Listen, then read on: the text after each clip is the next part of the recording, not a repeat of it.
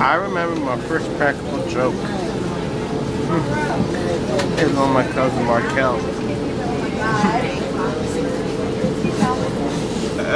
We was watching the Power Rangers, and I put he went to the refrigerator and he put the soda. And he's like, "Felix, it's not so lucky, my cousin. You're so damn lucky to figure it out before I tricked you." And he, I put the liquid and I put it back in the refrigerator. And he the left hand liquid. He thought it was soda. Tasted.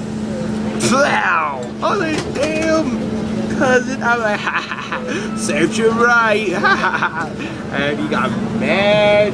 He punched me, kicking me, punching me, kicking me. And that's when I realized I got a gag to make people laugh. Thank you, Markel. Thank you.